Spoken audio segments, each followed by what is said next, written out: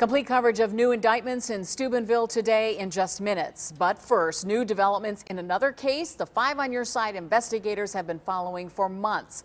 A settlement in the probe into Browns owner Jimmy Haslam's Pilot Flying J company and unpaid rebates. This all happening the same day Cleveland City Council votes on whether to give the Browns more money to renovate First Energy Stadium. A federal judge okayed a deal where Pilot Flying J will pay truckers $85 million. Five on Your Side Chief Investigator Ron Regan was the only Cleveland reporter in the courtroom when that ruling came down and is live right now in Little Rock. And Ron, you've even learned more trucking companies were shorted. Well, that's right. In the days following that FBI probe, Jimmy Haslam said only a small number of trucking companies were shorted of those fuel rebates. But today, in a federal courtroom here in Little Rock, Arkansas, Pilot attorneys told the judge that number has now skyrocketed to 2,400. Well, they were significantly higher than what any of us first indicated, okay? Aubrey Harwell is Pilot's lead attorney. But what happened is, as the people moved into audit, they began to realize that there was more of this than they realized. The $85 million deal gives trucking companies 100% of shorted rebates, plus 6% interest.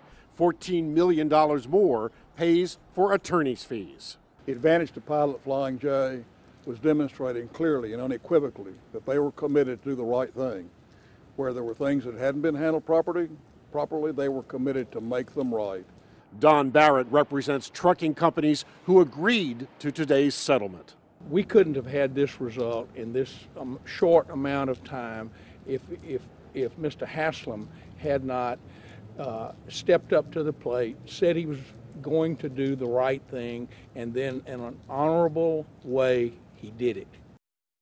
And Pilot attorneys are also saying tonight that 60 trucking companies representing 146 affiliated companies have opted out of that settlement, and they are free to continue their own legal fights. And so far we know at least 20 trucking companies are continuing to sue independently, continuing to sue Jimmy Haslam. Back to you. Ron, you were the only Cleveland reporter in that Little Rock courtroom today. Were you able to pick up any clues where the federal probe is now headed? Well, we have learned a few more things here at the courthouse.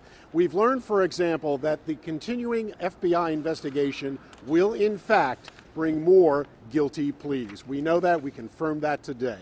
Reporting live from the federal courthouse here in Little Rock, I'm Chief Investigator Ron Regan. Ron, thank you. Here now a look at how this whole case played out and how we got to today's settlement.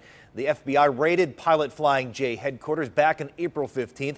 In July, a judge gave preliminary approval to the deal over unpaid rebates, and trucking companies had until October 15th to decide whether to opt out. Then today, a judge approved that $84.9 million settlement for 2,400 Pilot Flying J customers.